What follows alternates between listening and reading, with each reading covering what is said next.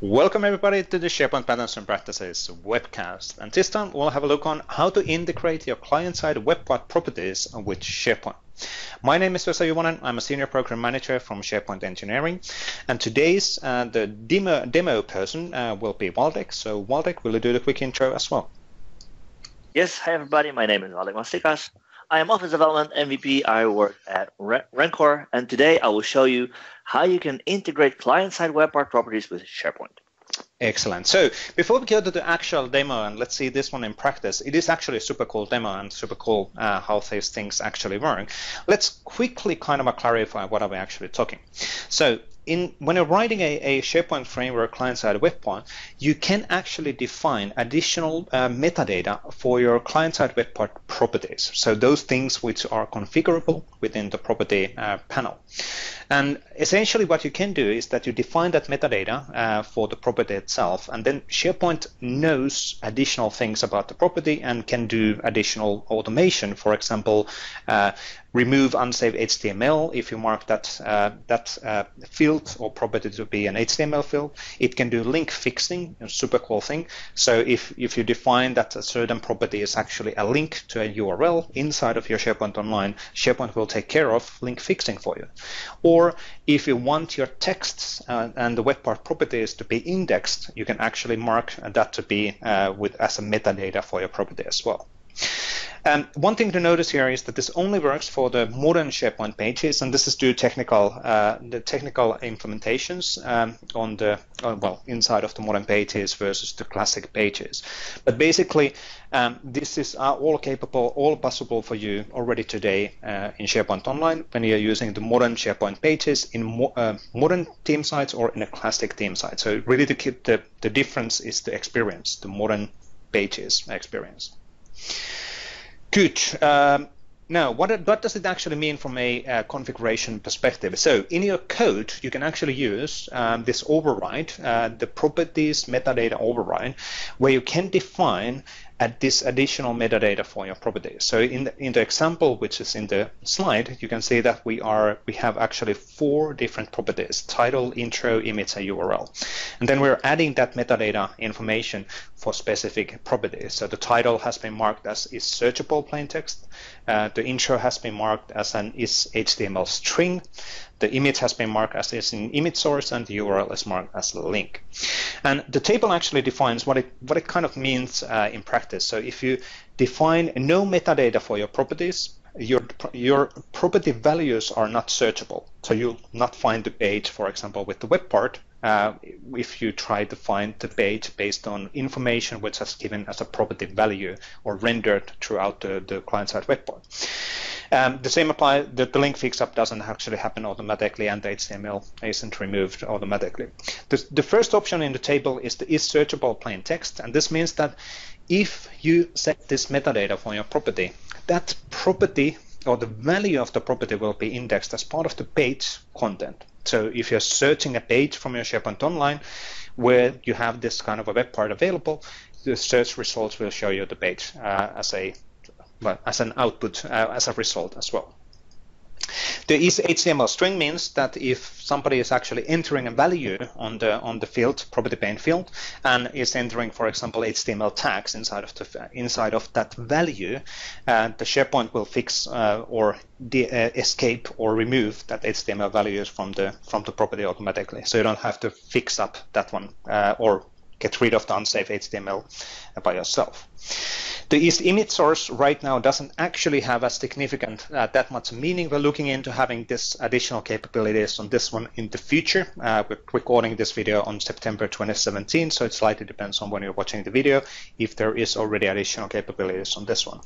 And the last option is link, and this is essentially if you have a link or property which is defining a link in SharePoint Online, we actually fix that link for you automatically, and which is super cool. It's mind-blowing when you see that one in practice in the demo as well.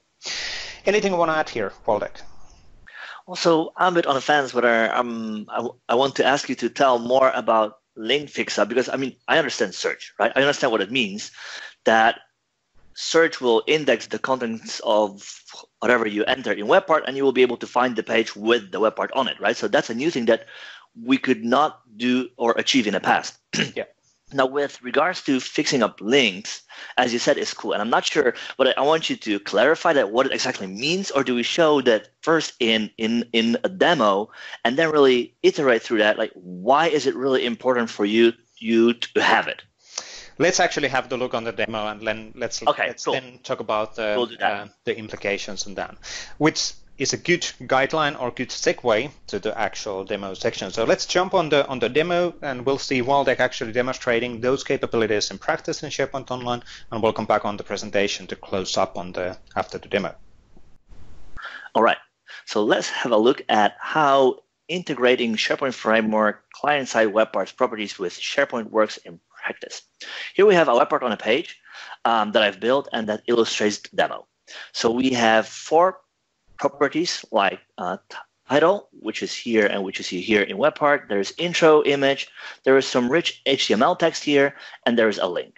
And we can change all of them here as we go. So we can add some text here, and that will appear immediately in web part. Here we have add some HTML. So we can make, for example, the first few words in bold. Let's change that.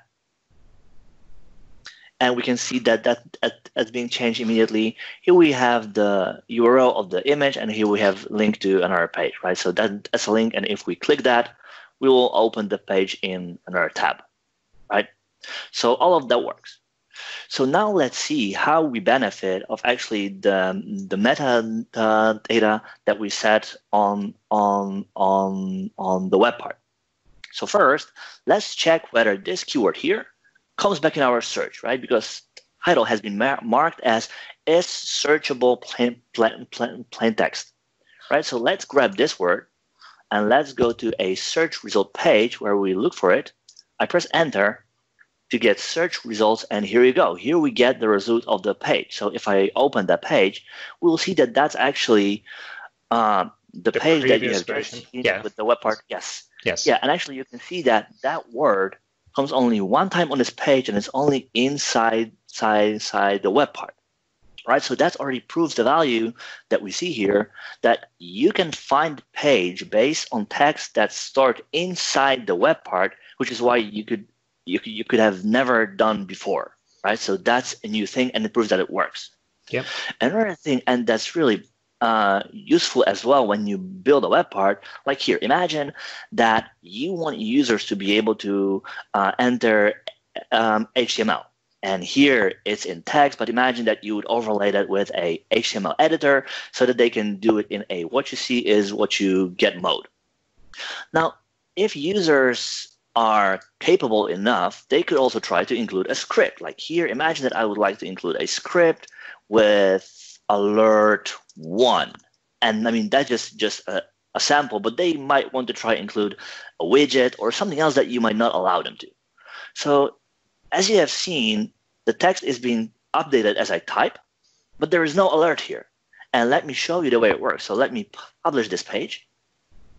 And now when it's saved, I will reopen it. 3 to 1. It could have been that it's been open for a little too long. So publish here. Let me go back to it and show you the contents of the HTML. Let me edit the web part. And here, if I scroll all the way down where I entered the script is not there. Because I marked this property as is HTML source, SharePoint by itself removed any unsaved HTML from it. I didn't need to do any scrubbing, checking which tags are there, parsing, regex, and all that. No, that's being done already by itself by CMS. So I don't need to do any of that, right? And that saves you a lot of time, and also saves you from a risk that people might embed script that will break the page, right? Yeah. Then there's also another thing that is really big, and that's going to save you a lot of time managing the web parts when they are used on your intranet. So as you can see here, we have 2 links. We have a link to an image and we have a link to a page, right?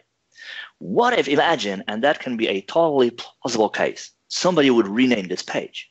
Now imagine that you have quite a few of these web parts across your whole intranet, and the last thing you want to do is to have links that don't point to anything, right? So let's illustrate that.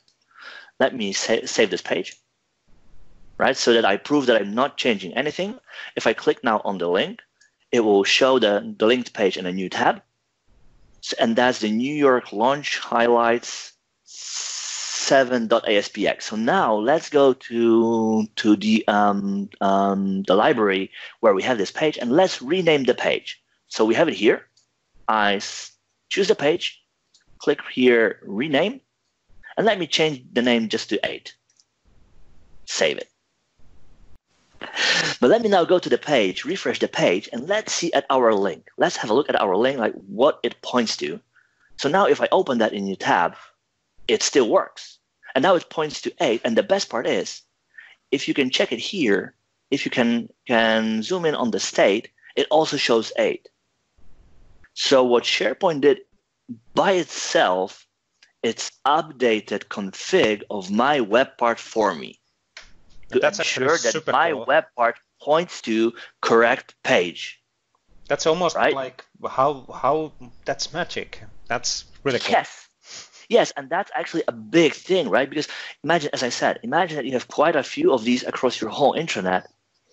The last thing you want to do is to employ somebody to check every single day throughout the whole intranet whether all of your links are still correct. So you can have SharePoint check that for you by itself. And as you've seen, the changes are done immediately. So there is no lag in waiting for process to scan all that. These things are applied immediately. So users will never be affected by changed link if property has been marked as is link or is limit or is image source or is HTML source, right? Because for all these three, SharePoint rewrites links. And to show you how, go. No, I'm just still amazed on the fact that it's actually doing that. So how do we actually do that in a code side? So let's have a look on that as well.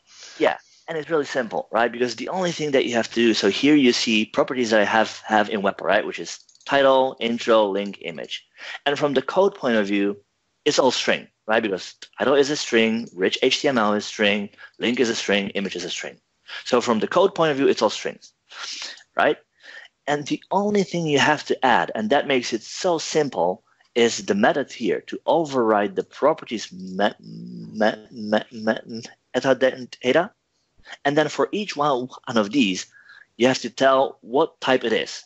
And that applies only to things that you want to either include in index or process. So imagine that I had another one property called how many lines of text you want to show, and that would be a number.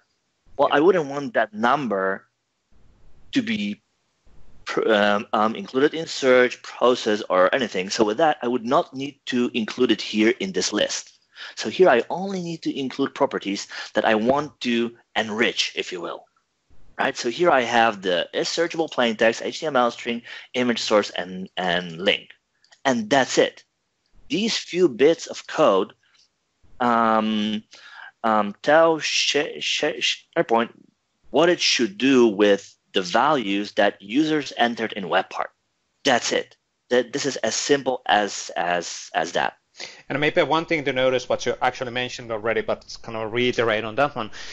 Now that you're adding there is link or is image source or is HTML string, that actually includes also the attribute is searchable plain text. So essentially you don't have to mix and match all of these things, because if you use the is link, that is actually means that the information will be also indexed. Yes, and we explained that on our doc page where we talk through all of that and include some more info as well, that although in theory you could set two of these flags, so here you could say is link, is HTML string. Well, you could do that. You should not do it. You should only include one flag, because only one flag applies. And if you include multiple, it could be that it will end up doing something else that you intended to. So include only one flag. And on our docs, you can read like what properties or what results each of these flags have, right? So you can choose whether it's only a link, or if it's linked with an image, or it's HTML field, or it just plain text. And the one thing that I also want to show you is that for HTML, we pass that as is to React part that we have as well, and we do not escape that. So that's just the value that we have, and we set that as HTML. So there is no additional work that we have to do in order to ensure that nobody will inject a script, right? That's already included in there, yeah. Right? So we don't need to change any of that. Makes sense. Cool. I think that's it for the quick demo. Let's flip back on the slides and close up the webcast. Thank you, Waldek. You're welcome. So thanks, Waldek, for the demo.